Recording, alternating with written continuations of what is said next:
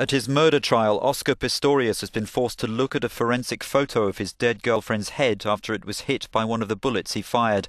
The prosecutor's tough cross-examination also tried to portray the Olympic and Paralympic athlete as a hothead who loved guns. A TV news video showed Pistorius at a shooting range firing a handgun at a watermelon.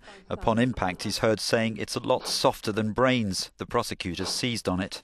What we can see there is the effect the ammunition had on a watermelon.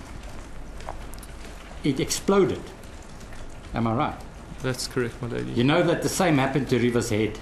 It exploded. The defence lawyer replied by alleging the prosecutor's comparison was extremely unfair and uncalled for. The prosecution claims Pistorius intentionally killed Riva Steenkamp after a row by firing a gun through a bathroom door. He says he shot her accidentally after mistaking her for an intruder.